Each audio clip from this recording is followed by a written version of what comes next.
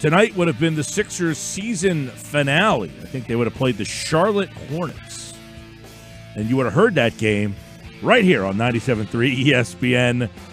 Where would they have been if the playoffs were to start tonight? Well, right now they're the 6th seed, but I'll ask Keith Smith if he thinks they would have been risen up the standings at all over those final 16 games.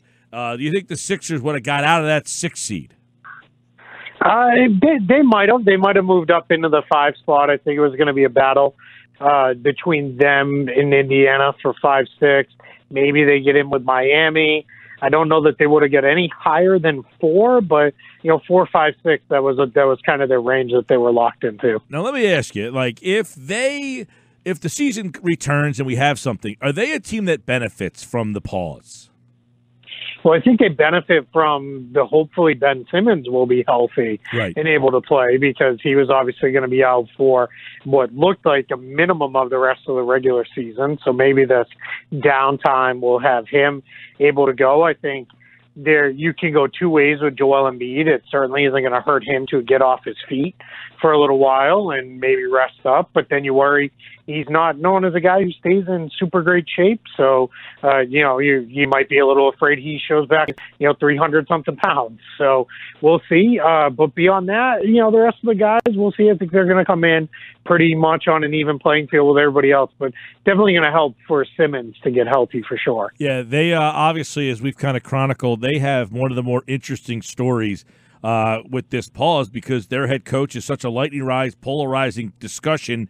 And you saw what the Bulls did. They fired Gar Forman after 22 years, moved John Paxson out. They hired a new executive president of basketball operations. So they made a decision during the pause, and you wonder what these teams that have coaches in limbo are thinking as there's no season. What do you judge, your coach on if you're kind of stuck right now where the Sixers are?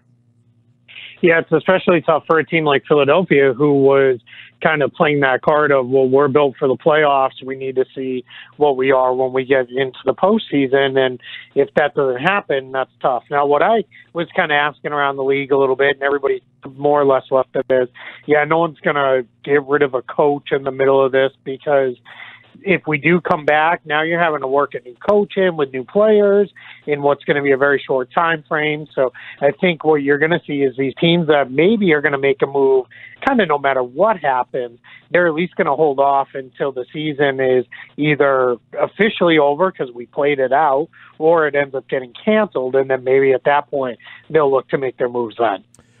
Today, I guess, some people got a little excited. Dr. Anthony Fauci said he could foresee professional sports starting again if teams agree to play in an isolated area without fans in attendance. It's something that you and I discussed a couple of weeks ago. Atlantic City, where I am, Orlando, where you are, those were 2 places. But hearing him come out and kind of say that, does it make it seem more feasible that the NBA could take this notion of playing in a bubble city and get this season back off the ground? It doesn't. It doesn't. It does from the standpoint of the kind of leading medical expert in our country lending some support behind the idea. But what doesn't is you've heard these players, and I've heard it now in the NBA, the NHL, and Major League Baseball, all kind of coming out and saying, yeah, that sounds good, but I don't want to be away from my family for whatever the duration of time is. And then it's, well, what if your family could come? And they're like, I'm going to leave my family locked in a hotel for months and months, and that's going to be where it's going to get tough. Now, I think ultimately money wins out. And there's a lot of these guys that are going without paychecks, and they're maybe starting to get a little tight money-wise and those things. And if it's going to be, well, say goodbye to the family for a few months and finish out the season, or, take no pay, I think eventually it'll win out to go do that. So it's going to be one of those things. It's going to be a tough call to make. And the other thing is, I think what's being a little oversimplified is he was very clear. It has to be a true bubble. Almost, I think he used the term biosphere, where it's like nobody goes out, nobody comes in. You get everything in there for the period of time you go, and that is it. So it's really curious to see, if and when they can even pull that off.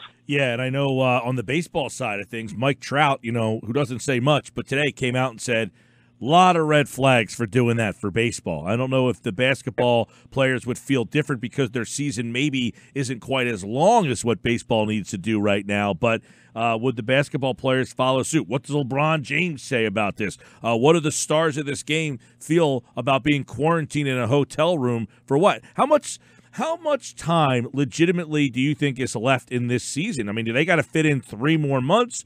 What's in your mind the amount of time frame that still needs to be used to get through this season? Probably once you actually start playing, you're probably looking at about a 2-month period to be able to pull off what feels like a reasonable playoffs. Just because what you're looking to do there is they've already rejected there's going to be no single season or single elimination rather tournament. They don't want that. They feel like that leads to results that just don't live up to what the NBA wants their champion to be. So one of the things that they've kind of laid out there is, all right, well, if we can come back in the playoffs, we can do shortened series, we can do some back-to-backs, but they're not going to play, 3 games in a row and those kind of things. They're gonna space those games out as best they can. So you're probably looking at about a 2-month period once you come back to play, and then everybody has been pretty consistent. You need anywhere from 3 to 4 weeks leading up to it. So call it 3 total months to get this in. And the thing I continue to hear is they're using Labor Day as somewhat of a cutoff mark. We got to get this thing done by Labor Day, because then that allows us to get in free agency, the draft, all those things, get everything done, let the players get some of their time off, and that's what's pushing the start of next year back a little bit, and then we get into next year, because they don't want to mess up 2 seasons if they really have to just save the remainder of this one. I want to get your opinion. We had Bobby Marks on Monday's show, and he had tweeted out a best-case scenario, which essentially had the season kind of relaunching, the playoffs beginning in early July, mid-August having the NBA Finals, the end of August, your draft, September 1, start of free agency, Summer League, September 10th, training camp, December 10th, December 25th, regular season opens. I know I threw a lot of dates your way, but mid-June, regular season ends. And he said this could be the precursor for this being the new model of the NBA. Yeah, that is something that is out there. Now, we know back at the Sloan Conference, it was pitched by one of the Atlanta Hawks owners that the NBA season should just be pushed back by 2 full months anyway, and really start up about mid-December, with Christmas kind of being the full, like, hey, here we go, we're ready to go. But that's how a lot of fans think about it anyway, and that gets them away from the vast majority of the NFL season. We talked about the reasons why that could be, not easy to pull off with the regional TV deals, because now your conflicts with baseball are in there and those things. But one of the things is, I talked to a couple people in the league who said, hey, we're nothing if willing to experiment and try things. And if our hand is forced a little bit to experiment, well, then, let's make the best of it. Let's call this a grand experiment and see how it works. And if it does work better, then that's something we can look into. But it's not going to be something that's going to be a immediate switch. We might see that for the next season. That may be how it plays out, but you still got a number of years of TV contracts, collective bargaining agreement, and all those things that have dates that are locked in that you're going to have to look at and work around. So a permanent change is probably 4 or 5 years away, but if you can start testing it out now and maybe gradually move towards it, that seems to be something that all parties are considering. Excellent stuff. Keith Smith at Keith Smith NBA. Number 1, your thoughts on the horse from Sunday? Yeah, I thought it got better as it went along. If you only watch that first Trae Young, Chauncey Billups, it looked like they were filming with flip phones in the middle of a hurricane or something. I don't know what that was. That just didn't look so good. Trae Young looked like he was playing on the rim that's hanging in the driveway at my parents' house that, is bent and everything else. So that one was a little rough. But as it went along, I think it got better. I thought even though Zach LaVine swept the floor with Paul Pierce, I thought their back and forth was pretty humorous. I thought that was funny.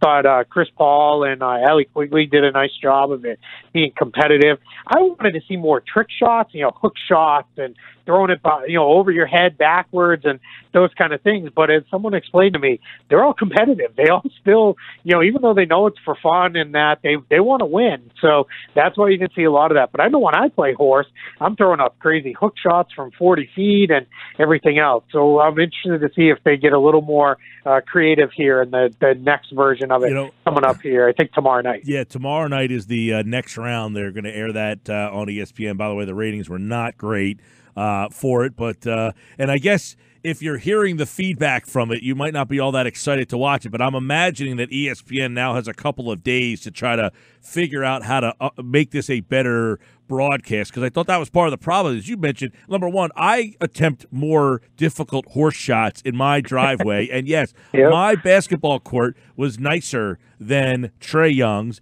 and he's shooting the ball from like a dirt patch. I mean, it was like, I thought the way that it was going to be was they were going to be in similar to where you are in Orlando, where they have like a gym indoors like that. I figured that everybody would be in an indoor facility somewhere, and people in their backyard. I mean, Tamika Catching only had a half a driveway. I mean, she barely could do anything. So I thought it was a little bit of a clunky thing there. Let me get your opinion on this.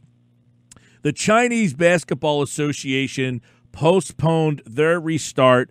They've been out since January 24th, which is a very interesting, my birthday, by the way, but it's become a very interesting date around all this stuff.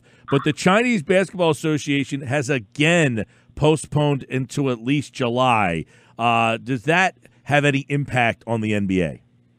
Yeah, the huge impact on the NBA and I think all sports here in the United States. They were all kind of watching that one. That was a big one for their test that they'd hoped to be back playing by the beginning of May. They had delayed a couple times, shorter delays, and now they finally just said, you know what, it's just too much. And what you're seeing is, I don't want to get into the medical part of it because I'm far from educated, but it sounds like not necessarily a second wave, but you're seeing enough cases coming around and pop back up, and there's been some reports of people testing positive for second times and those kind of things that just made it a mess. And they ultimately decided, we can't even stage this thing without fans.